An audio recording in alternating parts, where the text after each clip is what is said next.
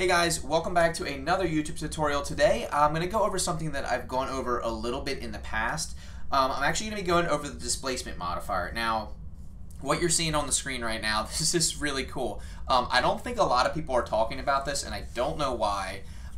Basically, what this is a plane that is subdivided with a displacement modifier, but instead of using the regular displacement textures built into Blender, we're actually utilizing a video, and I'll show you exactly what I mean. Well, let's go ahead and switch this out. So I'm just going to go ahead and delete this, alright? I'm going to add in a new plane. I'm going to teach you how to make this from scratch, alright? So add in a plane. Go ahead, tab into edit mode, right click, subdivide, and we'll give this quite a few subdivisions, maybe about that many, something like that. Looks good. Now what I want you guys to do is go to your modifiers, add in a displacement modifier, click on new, and then we're going to go down here to our actual texture tab, and see where it says image and movie? I'm not going to click that yet, but we are going to use that. I just want to show you what clouds looks like. So this is clouds, right? And I can go in here, I can adjust the strength, this and that, and it looks pretty cool. But it's not really animated, and we would have to parent an empty to this to actually animate it and select that within our displacement settings. So instead, I'm going to choose image or movie. And notice how it says image or movie, alright? So I'm going to go to my image and movie folder that I have, and we're actually going to select a video. Now this is a video of a water drop hitting a surface, okay? So what I'm going to do is I'm going to select that, and I'm going to also make sure that frame start is at 1, and then for the frame end, I'll just choose 100. Now let's go ahead and add a subdiv. Go ahead and generate a subdivision surface, and then let's press play and let's see what we get. Oh my goodness, how cool is that? So now what's happening is basically Blender is looking at this video, right? And it's displaying it in a way where it's going to take the pixel data and actually adjust the height of the vertices on our plane using that image. Now, what's really cool about this is we can actually use this to our advantage to create fake physics. So right now, the height is pretty high, so I'm just going to lower the strength just a little bit. But take a look at this. I'm going to right-click, Shade Auto Smooth. Take a look at how good this looks. This looks kind of like real water, and we're using a video. I'm going to show you another video example, and then we're going to pull this into render view and see what we can get out of it. Right now, the video that we're using is a water drop effect. I'm going to go ahead and pause this. I am going to pull in this other water effect here. Make sure your frame count is high, all right? So we're going to get something that looks kind of like that. Not as cool, but then we're going to swap it out with this koi pond video. Now look at this. How interesting is that? We have these koi fish swimming through a koi pond. Now, if that's not cool enough, let's go ahead and let's swap this out with something else. We're going to scroll through here. You can see I have one right here that looks like waves again. So I'm going to go ahead and try this one out. This one's pretty interesting as well. This one is a little sharp. You might need to subdivide your plane just a little bit more to get a nice effect. But again, look at how easily we can simply swap out the videos. Let's test this one out here. This one's pretty cool. So this is kind of one of those paint effects where you can kind of have this paint flowing. But again, imagine you wanted to create an abstract landscape or something like that. I mean, this is just super awesome. And there's no physics involved at all. Let's go ahead and try this guy right here. This is a this is smoke dropping into like ink dropping into some kind of liquid or something like that. But how interesting is that? I find this stuff super interesting. There's a lot of amazing things that you can use this for. Someone said, can it create fake dynamic weight painting? Can it interact with other objects or characters? Yeah, and as a matter of fact, it can. Let's go ahead and let's add in a monkey. Scale it down, bring it up, and I'm just going to shift click the plane, Control L, copy modifiers, and let's go ahead and see what it does to Suzanne. So it might not look like much. Let me go ahead and click on Suzanne, right click, subdivide. Let's go ahead and see what Suzanne looks like now. So here's what's interesting. I'm not sure exactly how it's interacting with Suzanne, but you can use the same modifier on regular objects as well. So if you wanted to create some kind of distorted character or face, it looks like you could do that. So I'm going to go ahead and delete Suzanne because that is creeping me out. And let's go back to our original water example and let's actually render this out. So I'm going to go back to my water drop example, which looks like this, okay? And it looks really cool. It looks like real water. So let's go ahead, find a cool part in this video here. maybe like right here. And let's go ahead and pull this into rendered view. So I'm going to go to rendered view.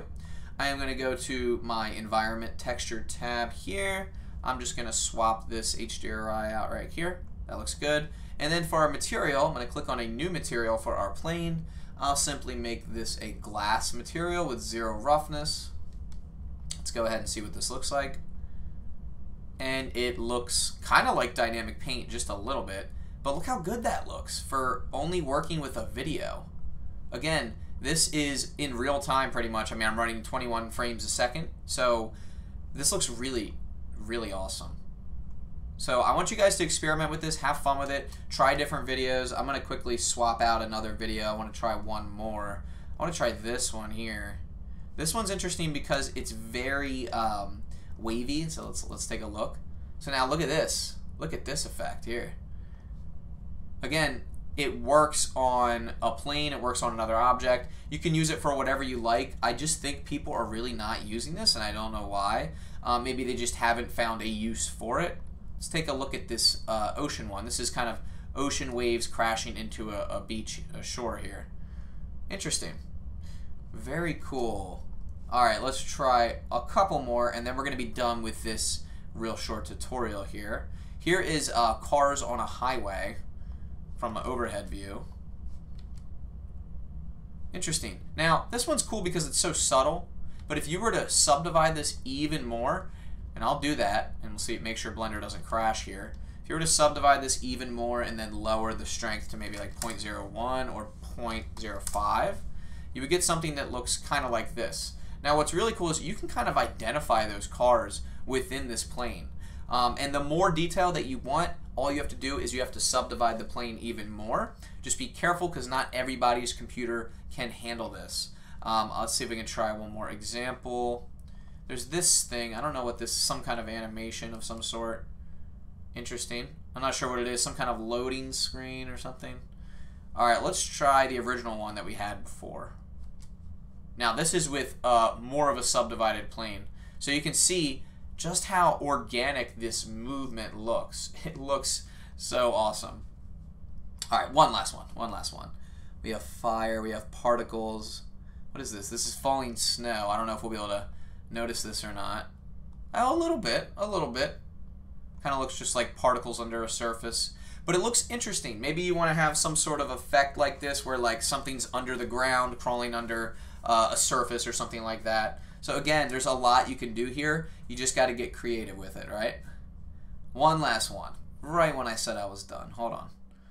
I don't have many videos in here. This is fireworks. Let's try the fire. Let's just see what that looks like. Again, really interesting and organic. So I guess the more organic you can find the video, the more, I guess, realistic you'll get an effect of. But even if you wanted to, you could take this right here, right, convert this into a mesh, and you have something that looks kind of like terrain. There's a lot of interesting things you can experiment with here. And I'll just go through my downloads real quick and see if I have anything in here we can use. A lot of this stuff is from some of my previous videos. But again, you can use any video that you want to as long as it will fit on the plane, which most do, or it'll stretch to fit. So as we scroll through here, you can see I have a lot of different videos. A lot of these are just renders, but we can go ahead and select one once I find one that is suitable. Most of these are images. Here's an example of, oh no, that's an image. We're just going to keep scrolling through until we find something here. I mean, it'll work with regular still images too. It doesn't have to be a moving video, but regardless, there's a lot of cool things we can do with this effect. Okay, here we go. These are some videos down here. Let's try this one. See what this one gives us. Whoa, okay, interesting. See? Look at that. So cool. We have a question. Can you make steps in snow or dirt using this method? No, you would use displacement, or sorry, you would use dynamic paint for that. But I will go over that. All right, well that concludes this tutorial. I could go on forever trying different videos, but I wanted you guys to check this out. It's just really cool what you can do with just some simple displacement modifiers and a plane. Have fun with it, guys. Let me know if you have any questions, and I will see you in the next video.